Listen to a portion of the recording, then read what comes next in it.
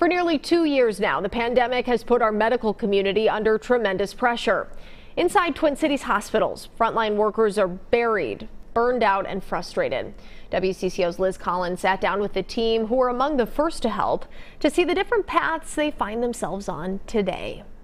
I still just cannot wrap my head that this has all happened. They were there from day one, when last March St. Paul's Bethesda Hospital transformed to COVID care. I think it's just the moral injury that's really the problem. Where 1,000 patients came through over a 7-month span. There are days I still struggle. I mean, I probably will for a long time, but I found new meaning.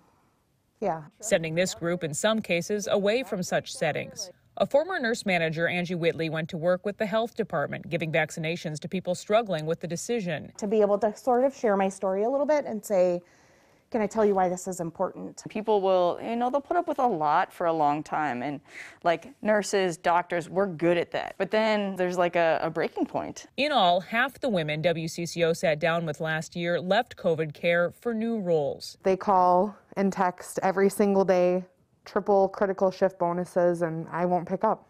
I can't. I also decreased what I work at work. I don't pick up the phone either to pick up extra days. While they credit the vaccine with saving lives, it's also created what they call hostility among some of the unvaccinated, clinging to treatment ideas of their own, and the domino effect that decision has played for others. I've never felt like a bad guy being someone's doctor, but I do now, and that's really hard for me. Went to the hospital and they're like, I need open heart surgery, and sat on the med-surg floor for 11 days and almost didn't make it.